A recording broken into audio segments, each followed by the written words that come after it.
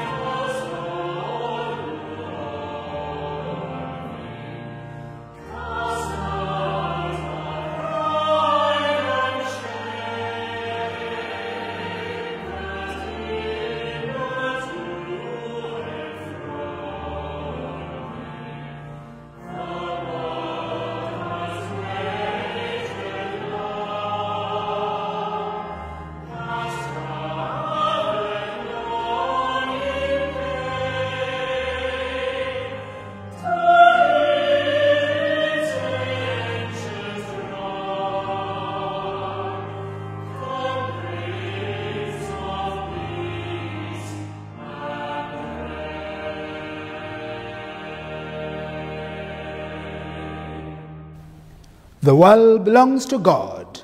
The earth and all its people. How good and how lovely it is To live together in unity. love and faith come together. Justice and peace join hands. If the Lord's disciples keep silent, These storms will shout aloud. Lord, open our lips. And our mouth shall proclaim your praise. Welcome in the name of Christ. God's grace, mercy, and peace be with you. We are delivering our service today at Lambeth Palace, which used to host the Lambeth Conference years ago.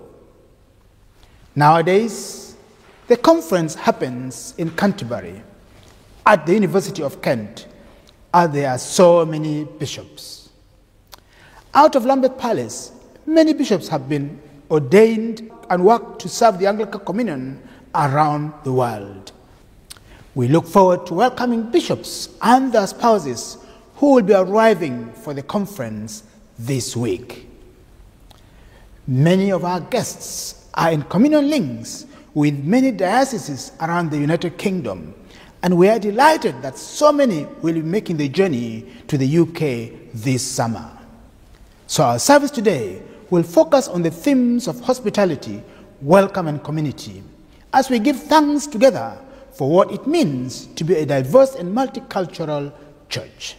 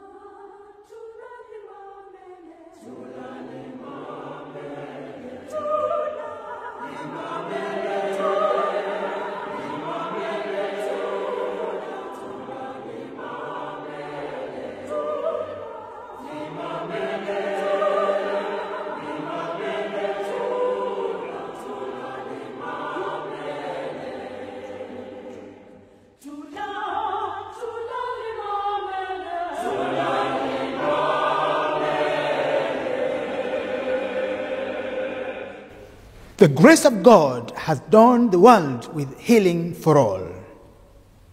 Let us come to Him in sorrow for our sins, seeking healing and salvation. God, be gracious to us and bless us, and make your face shine upon us. Lord, have mercy. Lord, have mercy. May your ways be known upon earth, your saving power among the nations. Christ, have mercy. Christ, have mercy. You, Lord, have made known your salvation and reveal your justice in the sight of the nations. Lord, have mercy. Lord, have mercy. May Almighty God have mercy upon you, forgive us our sins, and bring us to everlasting life through Jesus Christ our Lord. Amen.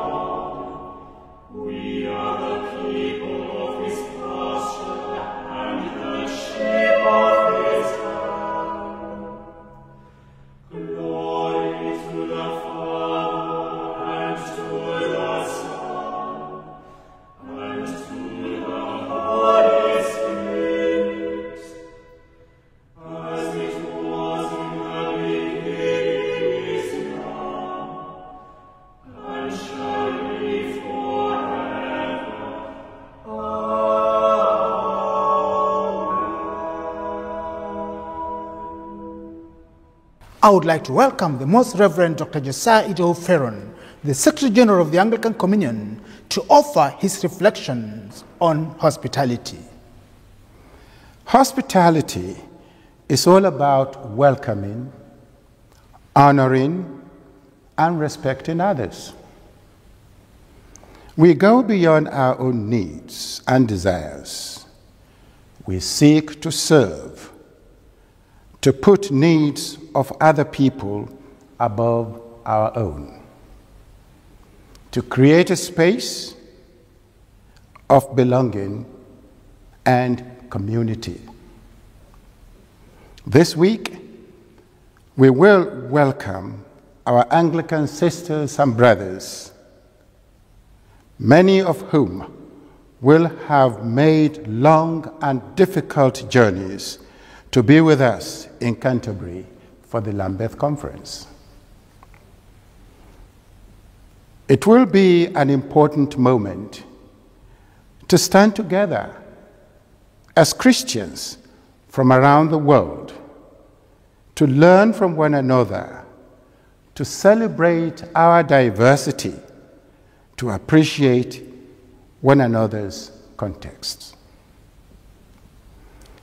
May we consider afresh what it means to share in the boundless love that Christ Jesus demonstrates for his church. We're now going to have a reading from Genesis chapter 18, verses 1 to 15. The reading will be shared by Sharon Harper, the worldwide president and chair of the Mothers Union, and Bishop Emma Einstein, who is chaplain to the Mothers Union, part of the Lambeth Conference Design Group, and bishop to the Archbishop of Canterbury and York. Many of the bishop's wives or husbands attending the conference work with the Mothers Union around the world.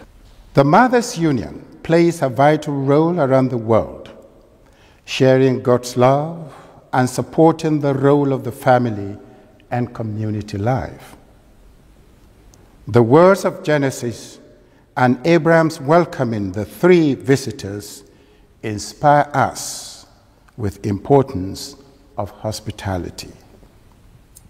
My name is Sharon Harper, worldwide president for Mothers Union. And you can imagine we work very closely with the Anglican Communion. In fact, we are very much a huge part of the Anglican Communion.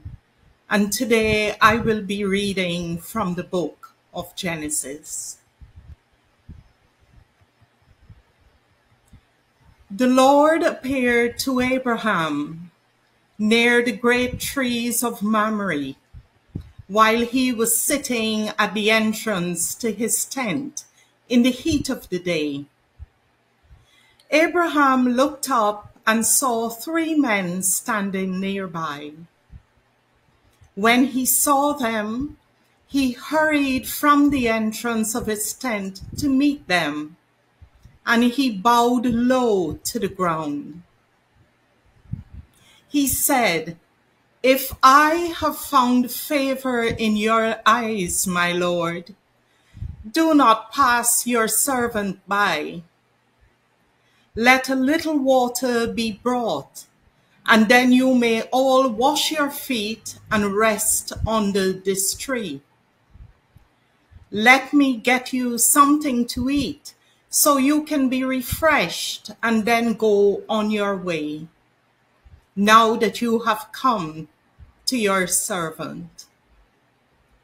"Very well," they answered, "do as you say."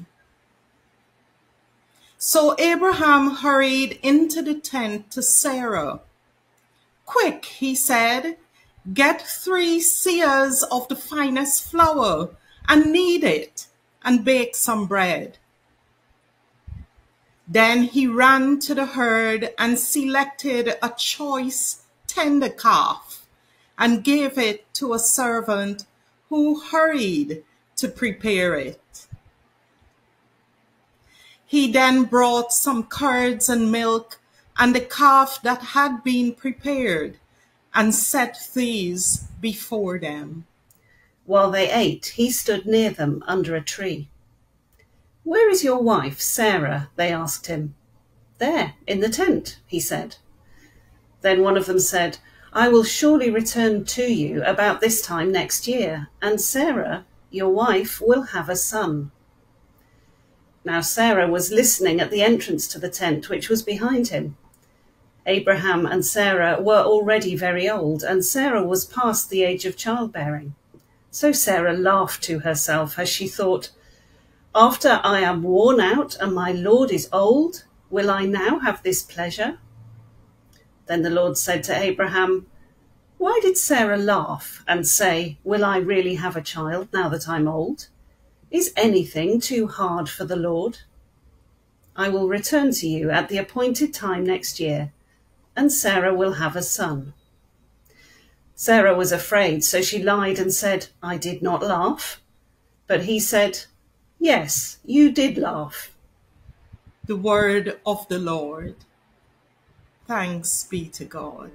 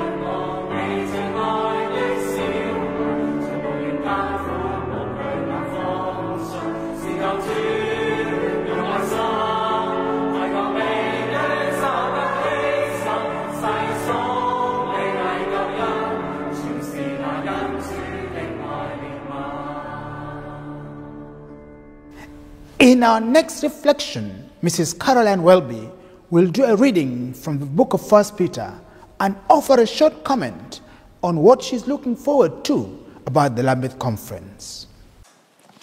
My name is Caroline Welby, and with my husband, the Archbishop of Canterbury, we are looking forward to welcoming bishops and their spouses from all over the world for the Lambeth Conference. I can remember when Justin first became Archbishop, we visited every archbishop and spouse in their own context. And the visits had a familiar pattern. Every time we would arrive in an unfamiliar place, everything was strange to be greeted by the archbishop. We would be taken for a meal, and we would try to talk to each other and think of what we might want to say. But it was tiring, and with relief we would all go to bed. The following morning, everything was different. The place was more familiar, and suddenly these people had become friends overnight. Now, the Lambeth Conference is not like an intimate gathering because there will be so many people, but it is our prayer and our hope that by creating a safe and welcoming space, that when the dust settles and when surroundings become familiar, then the real work of getting to know one another by shared experience, listening, learning, laughing, eating together can begin. I'm going to read now from Peter's first letter, chapter 4, beginning at verse 7. The end of all things is near. Therefore be serious and discipline yourselves for the sake of your prayers. Above all, maintain constant love for one another, for love covers a multitude of sins. Be hospitable to one another without complaining. Like good stewards of the manifold grace of God, serve one another with whatever gift each of you has received. Whoever speaks must do so as one speaking the very words of God. Whoever serves must do so with the strength that God supplies, so that God may be glorified in all things through Jesus Christ. To him belong the glory and the power forever and ever. Amen. Beloved, do not be surprised at the fiery ordeal that is taking place among you to test you, as though something strange were happening to you. But rejoice insofar as you are sharing Christ's sufferings, so that you may also be glad and shout for joy when his glory is revealed.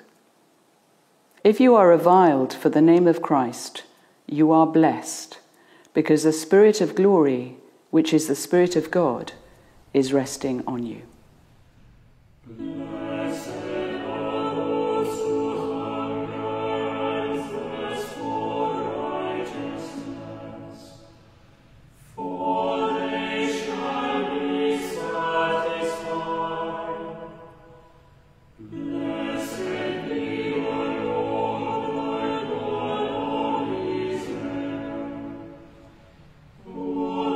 Come to his people and set them free.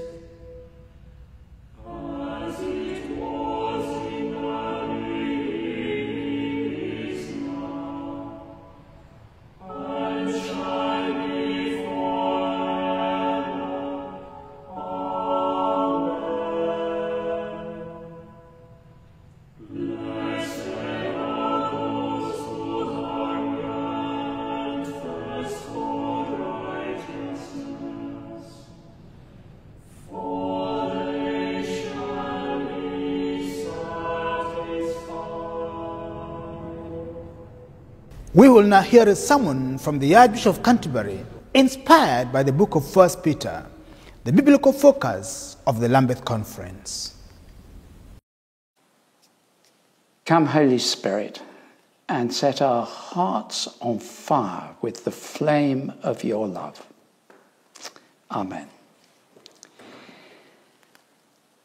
Peter's first epistle is written to people who are struggling. There's a lot of people who will be watching this and think, oh, that sounds a bit like me, like us, like our family. They were struggling for all kinds of reasons. They were a small minority in a very hostile political environment. They were poor.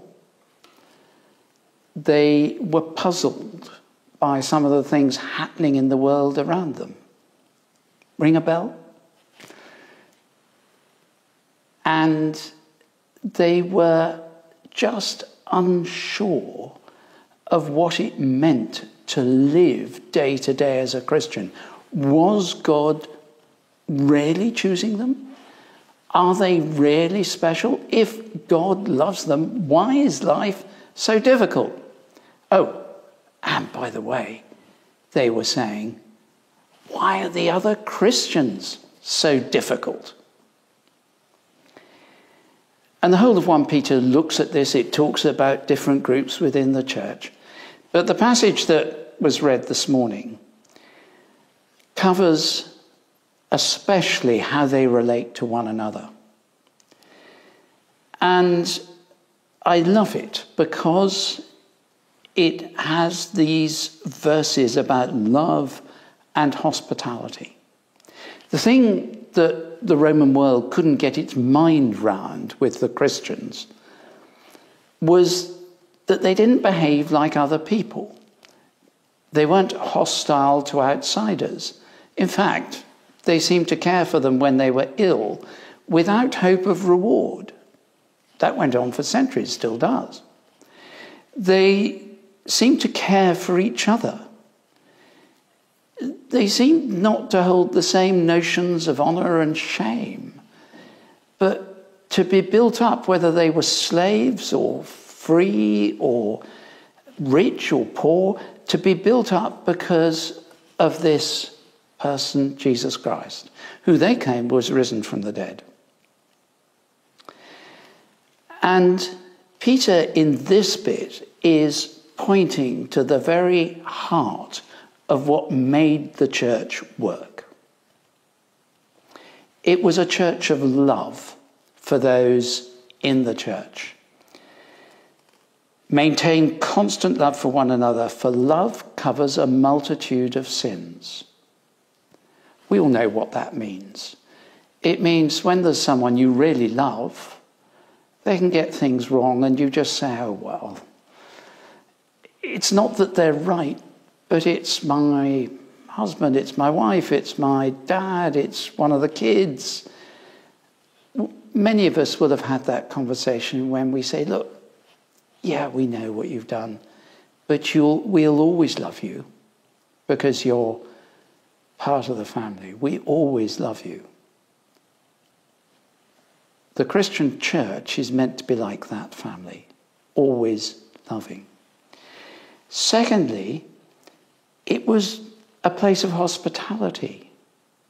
Now, we find that in the Church of England. So many of you will be in churches that have home groups, that have food banks, that have multi-banks, that have schools and people come into the church. And just in so many ways, we practice hospitality. In the next couple of weeks, we've got bishops from all over the world coming to the Lambeth Conference. Hasn't happened since 2008, with their spouses, to enjoy the hospitality of the Church of England. All from the Anglican Communion, to come with their suffering and their troubles and their difficulties and their joys and their example and their resilience and their courage, and to come here so that we pray together and meet together at Canterbury. We think about the challenges of the future.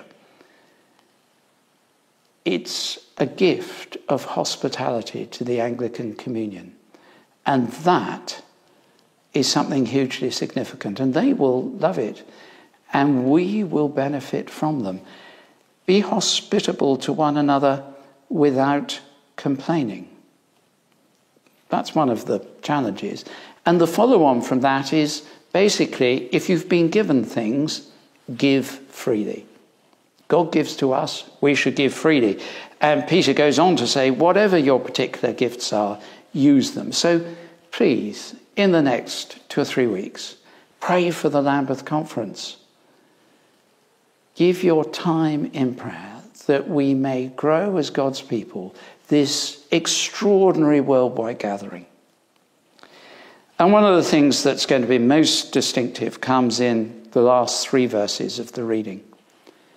That we are being hospitable to people who are refugees, who are caught in persecution, caught in civil war. We suffer.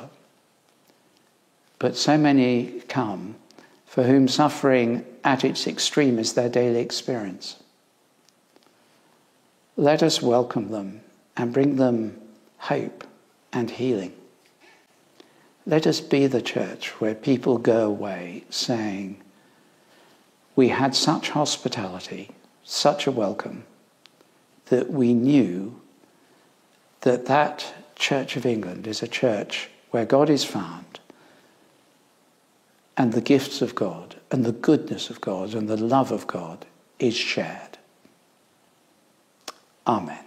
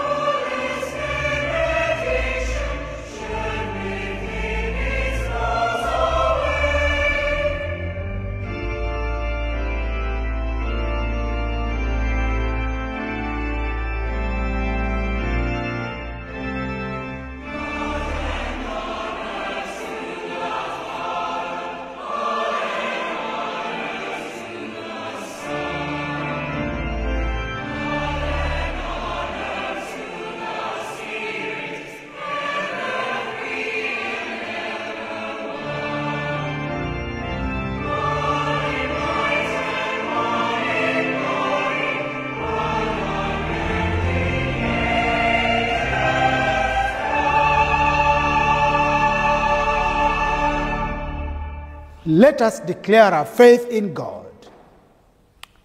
I believe in God, the Father Almighty, creator of heaven and earth. I believe in Jesus Christ, his only Son, our Lord, who was conceived by the Holy Spirit, born of the Virgin Mary, suffered under Pontius Pilate, was crucified, died, and was buried. He descended to the dead. On the 3rd day he rose again. He ascended into heaven. He is seated at the right hand of the Father, and he will come to judge the living and the dead. I believe in the Holy Spirit, the Holy Catholic Church, the communion of saints, the forgiveness of sins, the resurrection of the body, and the life everlasting. Amen.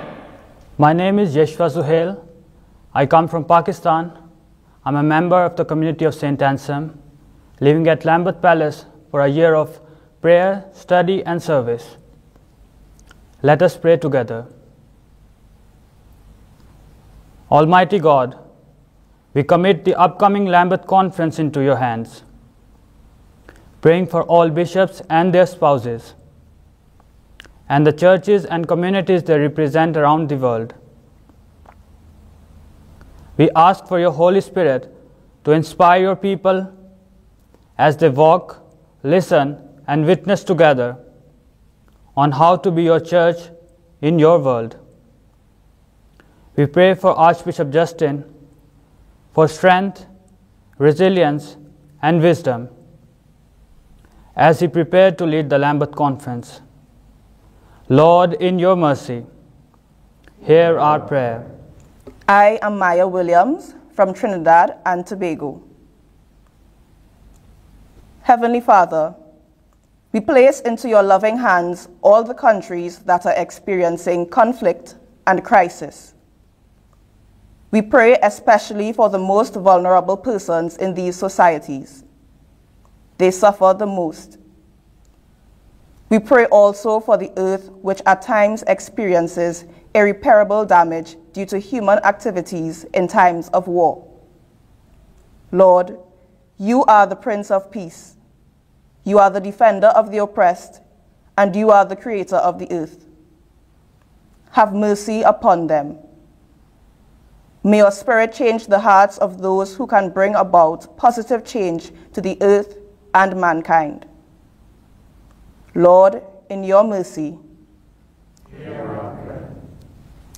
I'm Jamila Otuko. I come from Kenya. God, we pray for the sick. We pray that you may stretch your healing hand upon them. We pray for those who are waiting in line for treatment and those who cannot afford to pay for the treatment that they need, that you may provide for them. We pray for families of those who are sick, that you may give them peace. We also pray for the doctors and nurses, that you may renew their strength and give them wisdom as they continue to treat patients. Lord, in your mercy, hear our prayer. I am Enoch Lubari. I come from South Sudan. Lord Jesus, we thank you for establishing your church on earth. We pray and ask you to inspire the church leaders to work for peace and unity, to have one goal, purpose, vision, and calling that makes for oneness and unity of the church. Pray that the church is coming to maturity and unto fullness of measure of Christ. May your truth and light in the world break upon the church again with one world vision, the evangelization of the world. Lord, in your mercy, hear our prayer. Merciful Father, accept these prayers for the sake of your Son, our Savior, Jesus Christ. Amen. Merciful God, you have prepared for those who love you such good things as pass our understanding. Pour into our hearts such love toward you, that we, loving you in all things and above all things, may obtain your promises, which exceed all that we can desire, through Jesus Christ, your Son, our Lord, who is alive and reigns with you in the unity of the Holy Spirit, one God, now and forever. Amen. Our Father, who art in heaven, hallowed be thy name. Thy kingdom come, thy will be done. In earth as it is in heaven. Give us this day our daily bread. And forgive us our trespasses, as we forgive those who trespass against us. And lead us not into temptation, but deliver us from evil. For thine is the kingdom, the power, and the glory, forever and ever. Amen. Amen. Amen. Amen. Amen.